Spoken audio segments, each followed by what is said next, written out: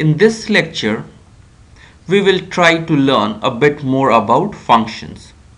So just to make a recap, in last lecture we learned that function is a code block that performs a typical work. Okay, it performs a work where you give it some input parameters and based on that it gives you an output. Okay, so now we will see in this code about the how it works. Okay, about how the memory is handled in function. Okay, so whenever you call, so let's look at a few things. Okay, we will look at functions in terms of operating systems. Okay, so you have program counter. Okay, program counter or instruction counter. Okay, which stores which line of code the computer is now executing. Okay, so when you have a function, so we initially declare a function which returns a float type whose name is kilometer to miles. Okay, so it takes an argument distance in kilometers and it converts it into distance in miles. So what happens now is that the code is running. Okay, and there is a program counter which has the memory location of the next instruction. So what happens when we are calling, let's say, kilometer to miles, this function, then the program counter needs to go to the line of the code, okay, where this function is written. Okay, and then the return method.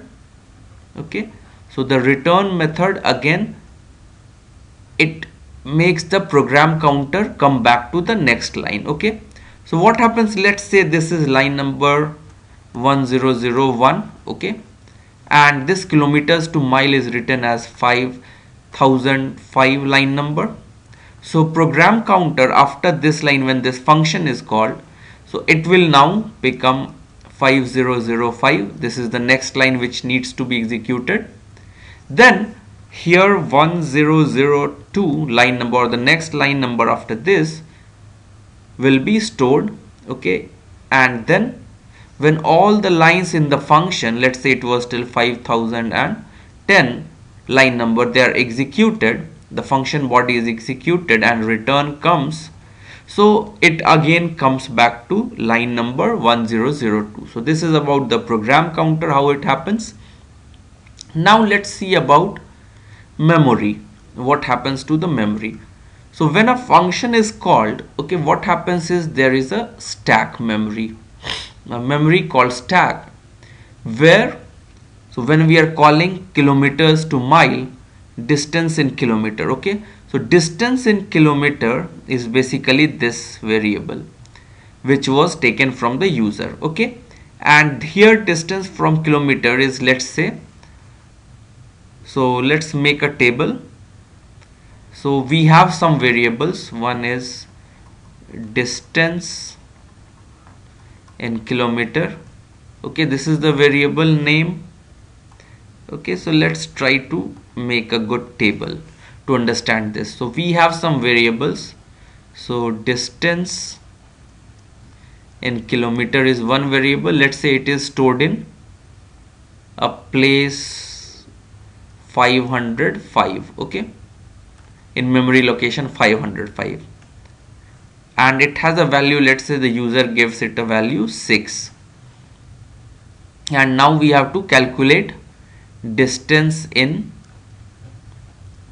mile.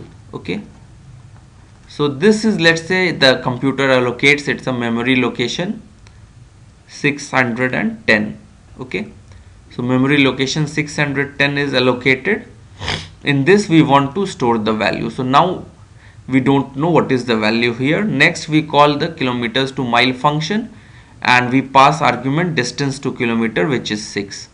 But you will see that this also becomes a, this argument becomes a local variable.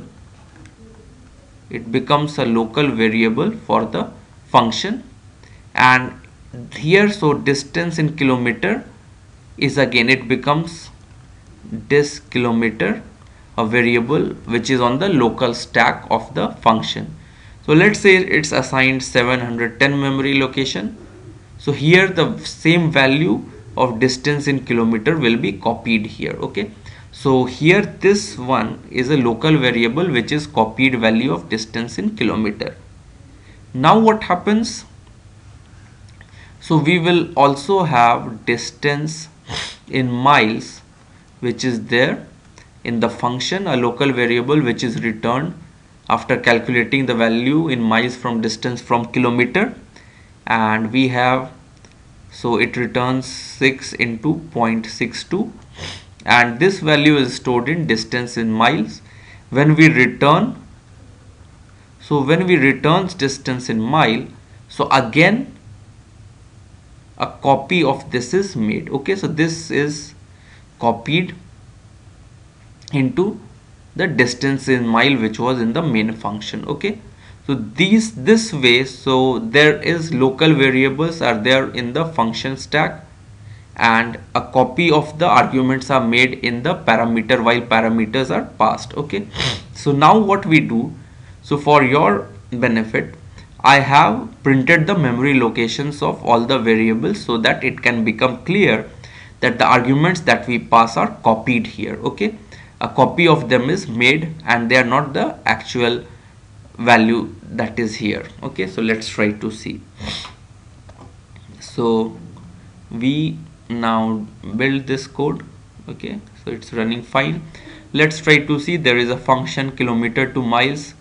It takes distance in kilometer as argument, which is of float type, and returns distance in miles. Okay, so we have two variables. We enter distance in kilometers, user enters the number of kilometers, it converts into distance in miles. Okay, and now what happens here, it is a very simple function. In distance in kilometers, it is converted to distance in mile. A float distance to mile is there, a float variable which is local to the function.